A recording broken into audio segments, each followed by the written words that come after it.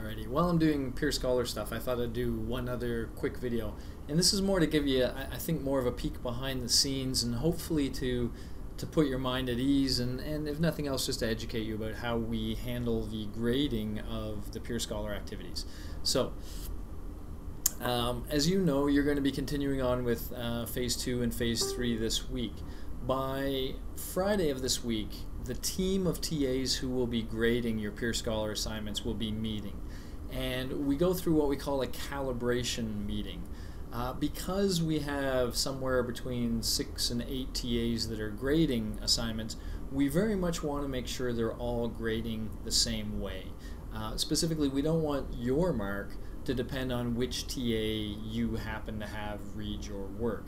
So we spend a lot of time across 2 steps making sure that they're all grading in the same way.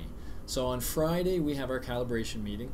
What we actually do there is we take a few assignments and quietly grade them. Each TA grades them themselves. They look through it, they decide what grades they think it deserves and why, and then assignment by assignment we talk about those grades.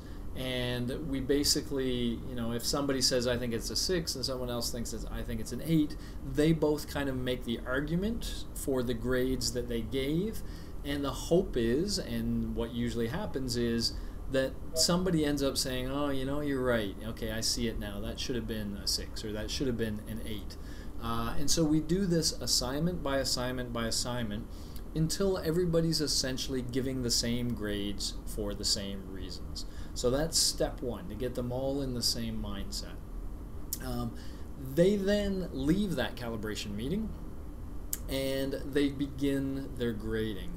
But very early in the process, after they've graded something like 6 to 10, then we have another graduate student who's sort of overseeing all this, who looks at how they're grading and basically reacts to it. Okay, if he thinks they're doing a great job, just like everything we talked about in the calibration, that's great. He lets them know.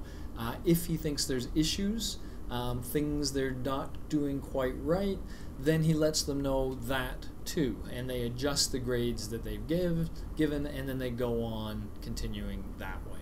Okay. In addition, at the end of the whole process, we are able to see the grades the different TAs are given, the averages, that kind of thing, which they know as well. So they're aware that we have high expectations in terms of their consistency of their grading, and we do all the training to make sure that consistency is held up, and then we do oversight. All of this to back up, if I later will say in announcements that I stand by the grades my TAs give, I stand by them because we put so much effort into training and making sure everything is right.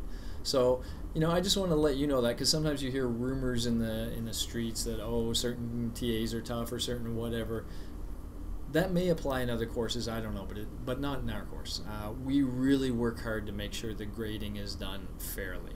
That doesn't mean you'll get a good grade, but it means that the grade you get was arrived at in the same way that the grades were arrived at for every other student in the class. Alright, so I just thought I'd throw that out there, make that clear for you as well, and yeah, that's all I got there. Alright.